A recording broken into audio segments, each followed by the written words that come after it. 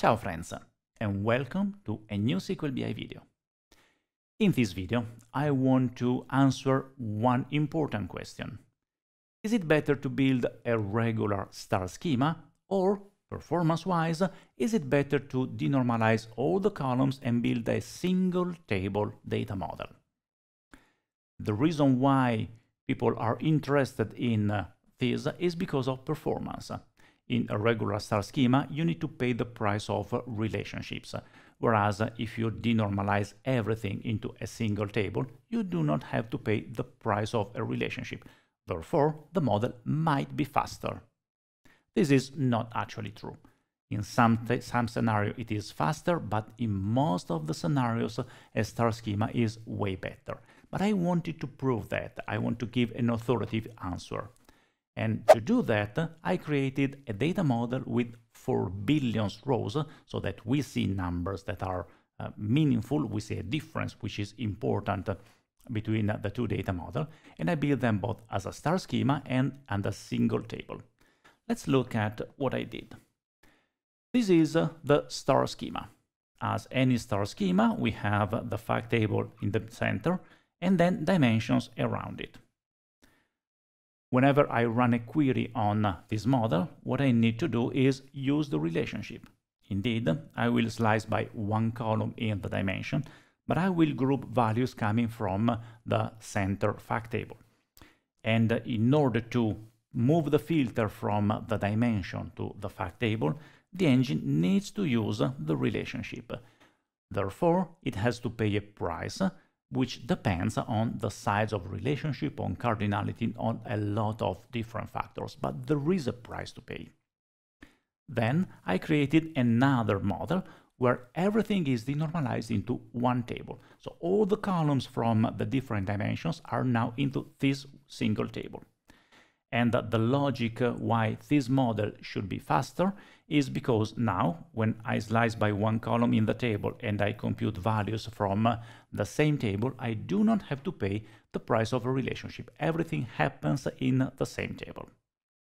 I called these two models the slim model, the star schema. I called it slim because audience contains a smaller number of columns. Whereas the data model, where everything is into a single table, is called the fat model because the table is much wider, it contains a lot of columns, and potentially might be faster. What we will do is first look at the size of the two data models, inspect the final result, and then we start running queries. And in the process of running queries, we do some reasoning in order to understand why sometimes one model is faster and sometimes the other one is better. At the end, once we have gathered all this information, we will draw some conclusion and choose the best one. Let's get started. Let's start by analyzing the size of the slim and the fat model. Size is important, is probably the most relevant topic when looking at a tabular data model, because, of course, scanning a small column is much faster than scanning a large column. That is why we analyze first the size of the two models and we do some reasoning on top of that. What I have here is DAX Studio, which is connected to both the slim model and the fat model. Let's start with the slim model. We look at the matrix, increase the font a bit, and we start do some reasoning on top of that. First of all, we have several tables. Audience is the primary fact table, and then we have all the dimension. You see that the size of dimension is not relevant at all. The total space of the data model is used in the fact table, which is around 18 gigabytes. If we expand the columns, you see that we have columns which are large, columns which are small. You can see the size here. Time, for example, is around 6.5 gigabytes, whereas weight is 2.6 gigabytes, and age, that only has 96 value, is much smaller. The size somewhat depends on the cardinality, because age is small because it does not have a lot of values, but it also depends on the sort order. If you look at time, time has 1400 values and uses 6.5 gigabytes. Another column like date that has again 1.5 1500 values, it's tiny, only 70 kilobytes. The reason for this difference between the two columns is the sort order. Date changes very slowly, whereas time changes very frequently. Therefore, the compression algorithm of Vertipack is not able to compress time as well as it compresses date. So this is a regular model, and the number to remember is 18 gigabytes. Let's look at the large model and look at the metrics of that. The first thing that you notice is that we only have one table, we no longer have dimension, but the most important part is the size. Now it's 47 gigabytes. 47 gigabytes compared with 18 gigabytes. That is 2-3 times larger. The reason is now the number of large columns increased by a lot. Before we had the ID time that was using 6.5 gigabytes, and here is the same. But look at other columns. Hour minute is one of the attributes of ID time, and again it uses 6.5 gigabytes.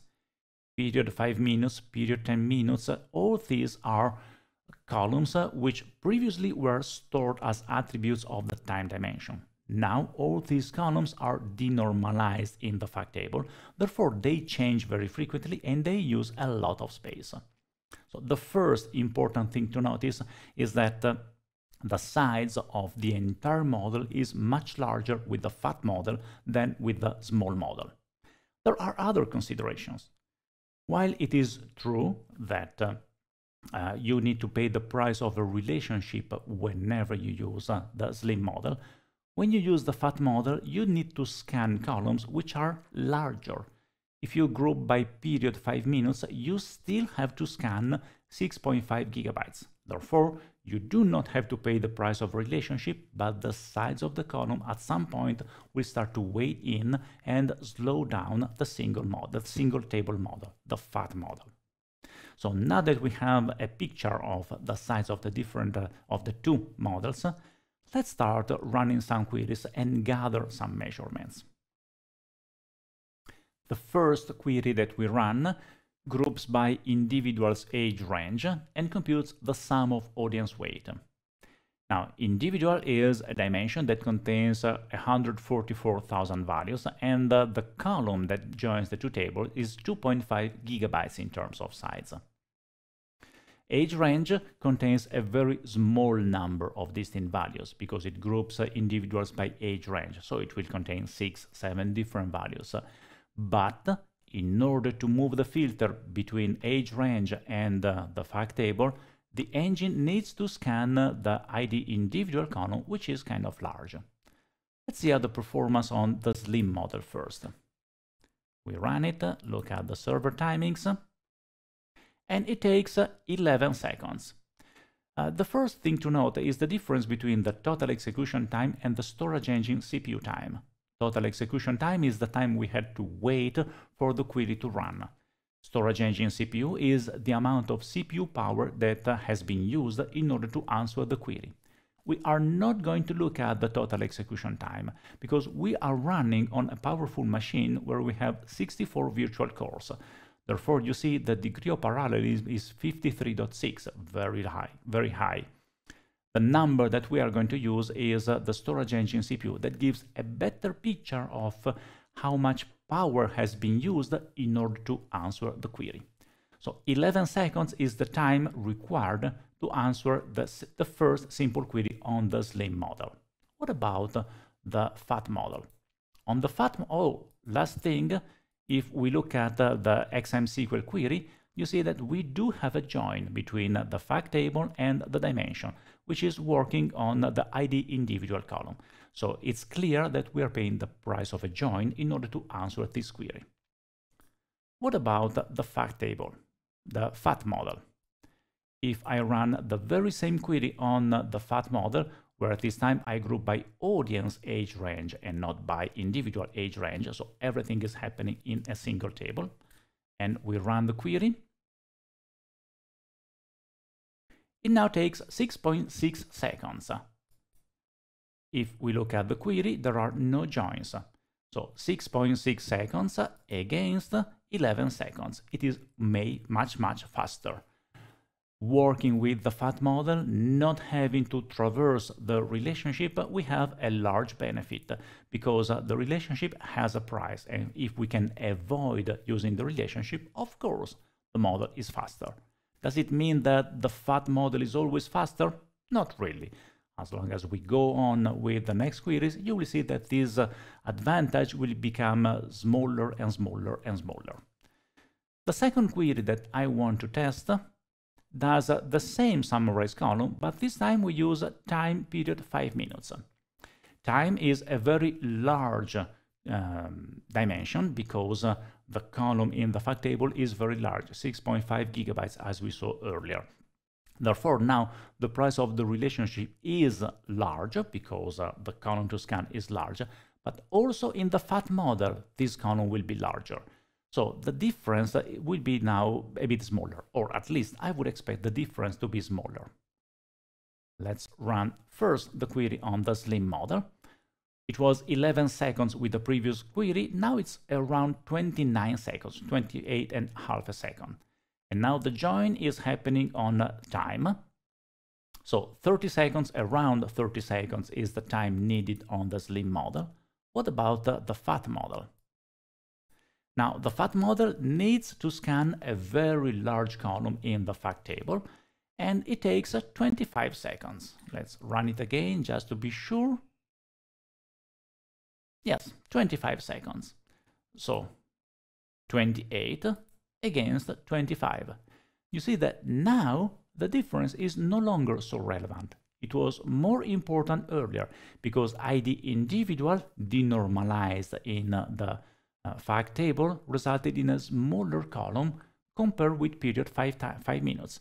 Period 5 minutes is very large, and being very large requires time to scan, even though we do not have to pay the price of relationship, but we need to scan large columns. So as soon as your columns start to grow, the benefit of using the FAT model start to be reduced. The third query, let me gain some space.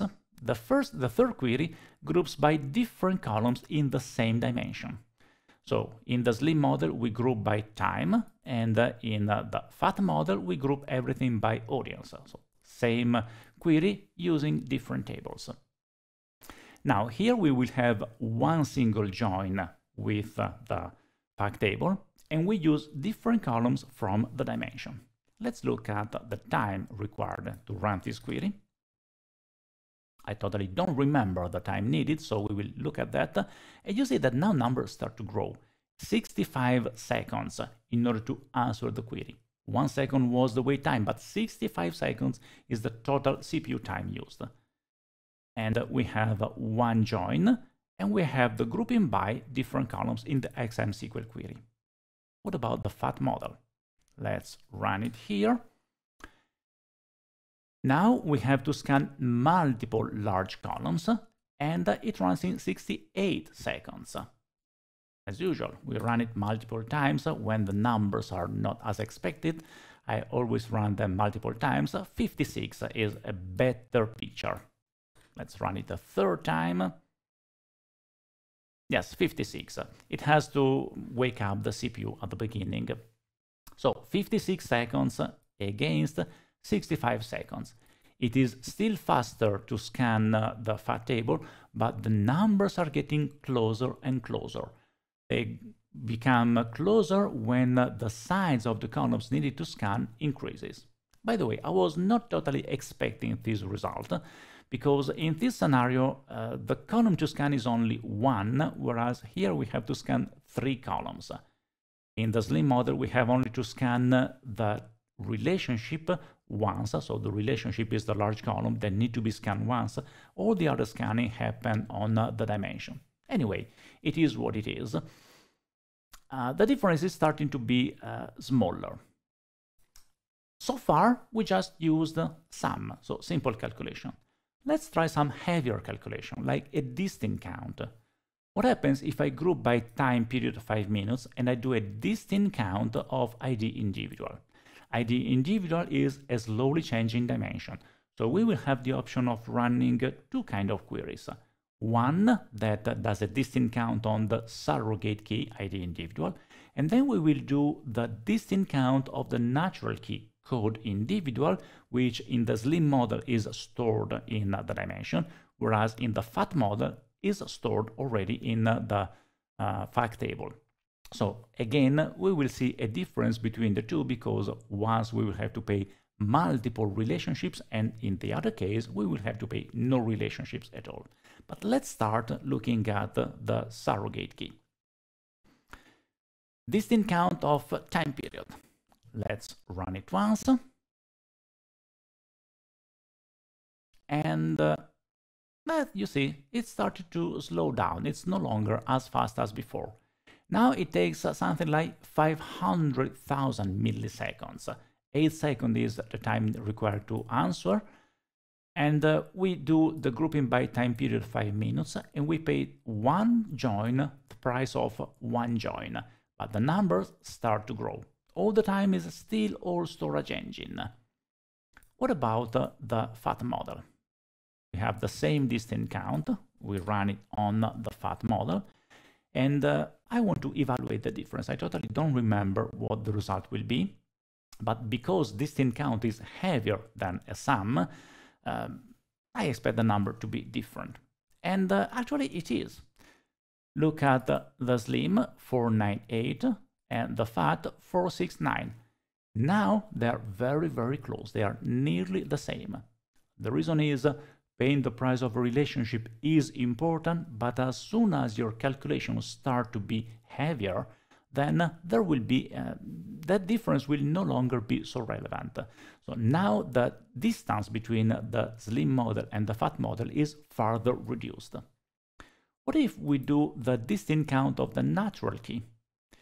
If we want to do the distinct count of the natural key on the slim model, we need to traverse the relationship, because the column that I want to distinct count is code individual in the dimension. I need to summarize the fact table by the dimension and then count the rows. Finally, I group them by period 5 minutes. In this query, I will no longer pay the price of one relationship only. I pay the price of one relationship to do the grouping by, plus another relationship because I want to count values which are in a different dimension. It's actually faster. You see, 242,000 milliseconds. The reason is the number of distinct values of the code is smaller than the number of distinct values of the surrogate key, because it's a slowly changing dimension, so we have fewer codes than surrogate keys. And we do have to pay the price of two relationships, one with time and one with individuals. So this is the value on the slim model.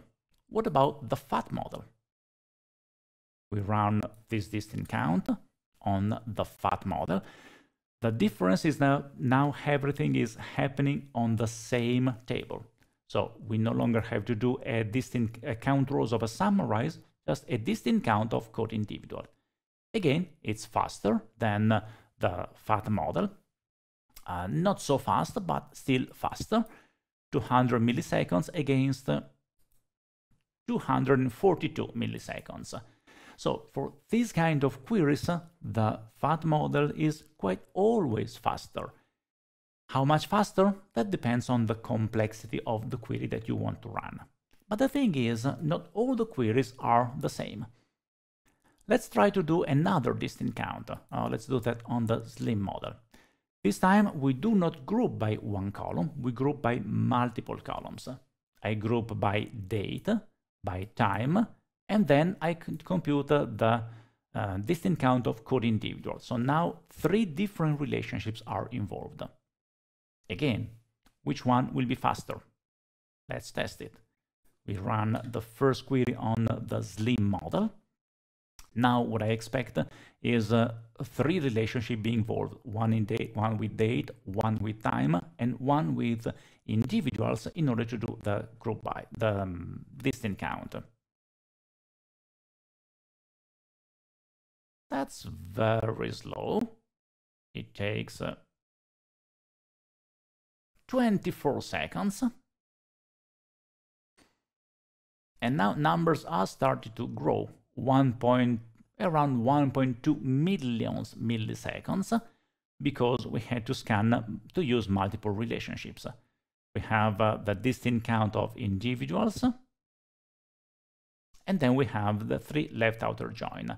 It's interesting to see that even though we asked for a count rows of summarize, the optimizer actually computed a distinct count using the 3 relationship. So the optimizer did a quite good job in understanding our intention.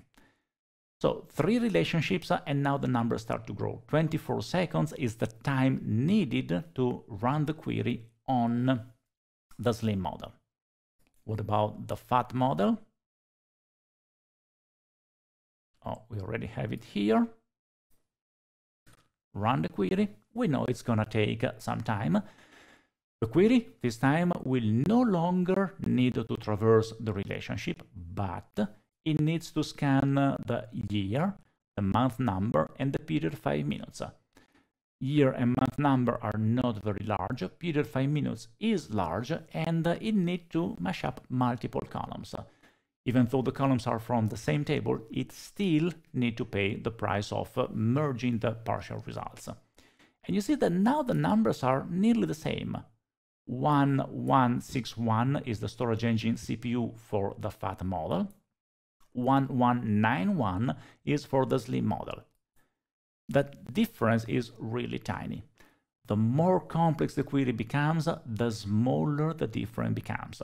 So while it is true that the fat model is faster with very simple queries, as soon as your queries start to be a bit more complex, then the distance between the fat model and the slim model is very, very much reduced.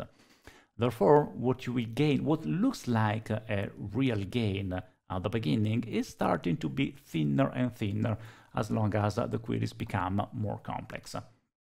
Again, we have no relationships involved, but still a lot of time. What happens if we make a more complex query? Because so far we just used the storage engine. We never used the formula engine. We didn't create calculations which are really heavy, just simple sum or distinct count. What if we do a year to date? A simple calculation, but that requires to use the formula engine. The year to date is very simple to express as DAX code on the slim model, whereas it is much more complex to express on the fat model, because on the slim model we could leverage the dates_ytd function that we cannot use on the fat model, because dates_ytd, like all time intelligence calculation, requires a properly designed time dimension. Nevertheless, because I wanted to compare the performance of the two, I used the very same code both on the slim and on the fat model. So we have a comparison of the speed and not a comparison about how simple or hard it is to use DAX on the two different models. Let's look at the YTD on the slim model. Now we need a bit more space to look at the code. To compute the YTD, we group by year, by month number, by period 5 minutes. So we have 3 different columns for the grouping by. And then we compute this calculation by taking the current year, the current date, and compute the measure, the sum of weight, where the date is after the year start, but year start is the beginning of time, the beginning of the year. So is a date that takes the current year and the 1st of January. Current date is the last date. And we take the sum of weight for all the dates after the 1st of January and before the current date. All is useful to remove any filter. So this is computing just a YTD. Let's run it. Now we have both storage engine and formula engine at the same time. And you see that we no longer have one single storage XM SQL query. We have multiple queries because the engine needs to gather first the individual values day by day. and then it computes the values in Formula Engine. You see that Formula Engine starts to weigh in and eat some part of the CPU usage. The main query runs in 60 seconds of storage engine CPU, and it is retrieving, grouping by period date, it's retrieving the sum of weight using a join with time and a join with date. In the where condition, we have a condition on the date, because we first retrieve all the values at the day level, and then Formula Engine actually computes the year-to-date, summing individual values. The important note here is that in the where condition, we only have the date. So 1796 different values is the size of the filter used to move a filter from date to the fact table. The same query on the FAT model. You see, it's the very same query, so we just need to highlight it and then run it. Now, the problem of the FAT model in this scenario is that the engine can no longer rely on specific optimization that exists for star schemas. Because all the columns are from the same table, it needs to use arbitrarily shaped set in order to do the calculation. Let's first look at the total time, 140,000 milliseconds compared with 60,000 milliseconds. That is more than twice the amount of CPU required. And the reason for this slower speed is because the first queries are nearly the same, but the query that retrieves the values day by day is no longer simple as it was the case in the slim model. It is still grouping by date, period, and compute the sum of weight, but look at the filter. The filter now is not only on the date, but on the date and on the period over 5 minutes, and it contains 457,000 different values. The same on the slim model was using only 1,700 distinct values, and the filter was only working on the date. The reason is that now, because I'm grouping by columns in the same table, AutoExist kicks in and the query becomes much slower. Not only we have seen that the FAT model, the benefits of the FAT model are reduced with the increasing complexity of the query, but you reach a point where the code you start to write is no longer so simple, where the FAT model becomes much slower than the slim model. So for very simple queries, the FAT model is faster, but as soon as the queries start to grow in complexity, the FAT model becomes much slower, and really slower. It was more than twice the speed of the simple model. There is another scenario that I want to look at with you before leaving the topic, that are very simple queries. There are a lot of queries that your DAX engine needs to perform just because you create a slicer in a report. Imagine that. You just create a slicer in a report by period, by year, by month, by whatever column you want to slice for.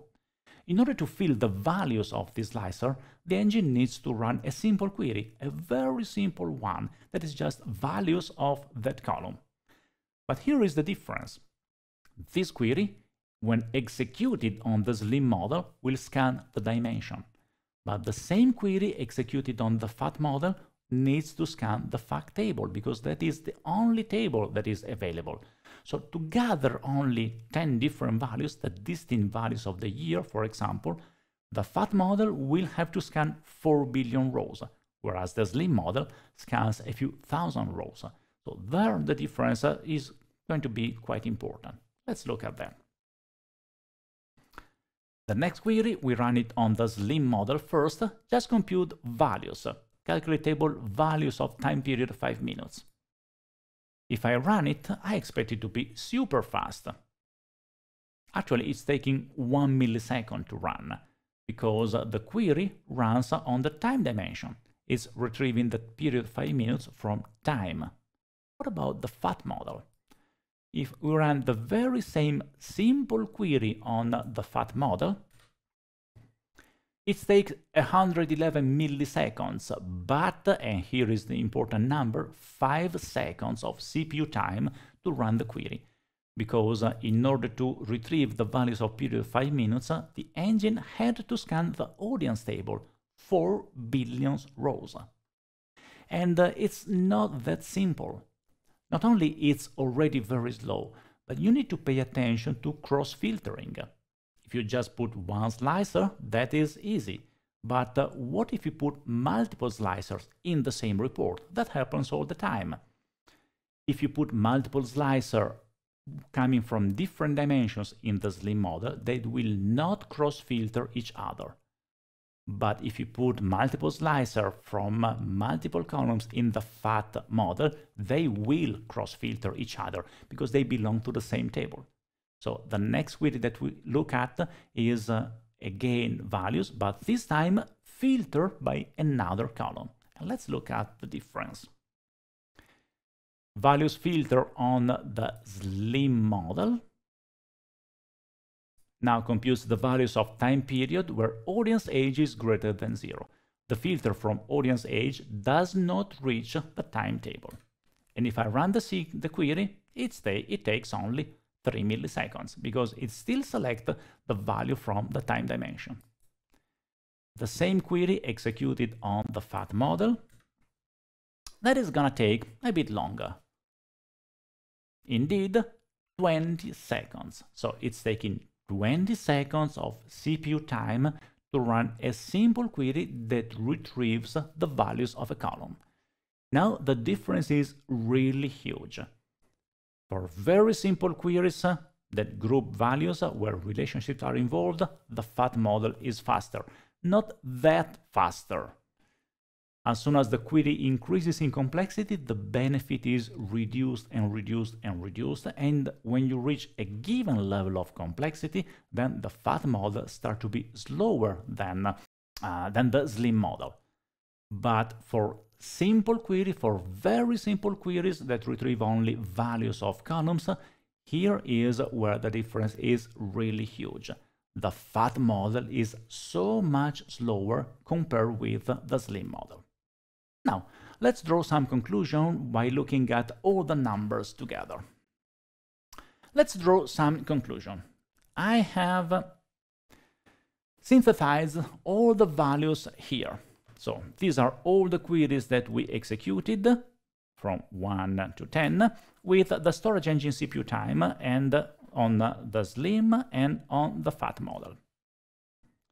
What is important to note is that there is a difference. You see that for these first queries, the fat model was actually faster than the slim model because the price of the relationship was kind of important.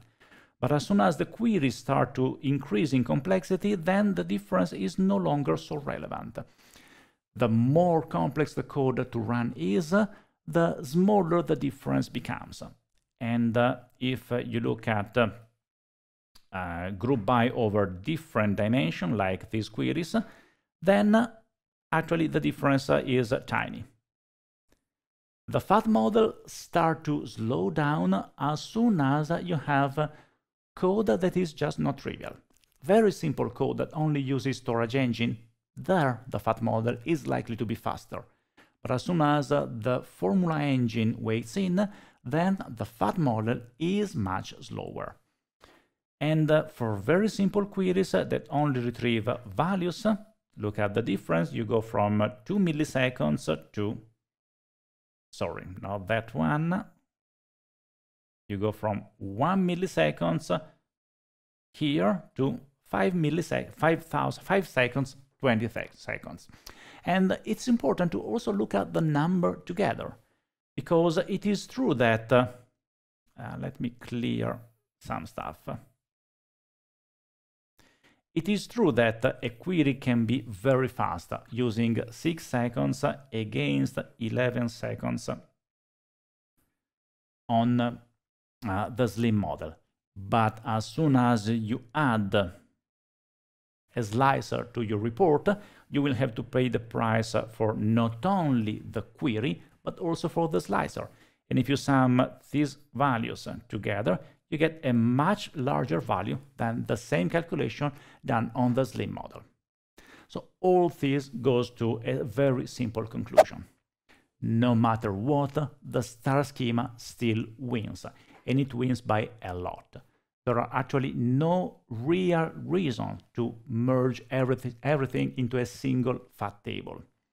By doing that, you have the feeling that some queries are faster, but you obtain a model that is 3 times as large, and it's actually slower for most of the queries than the star schema.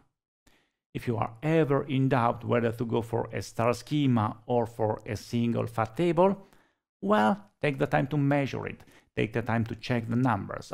What you are likely to find is that a star schema always wins. Enjoy that!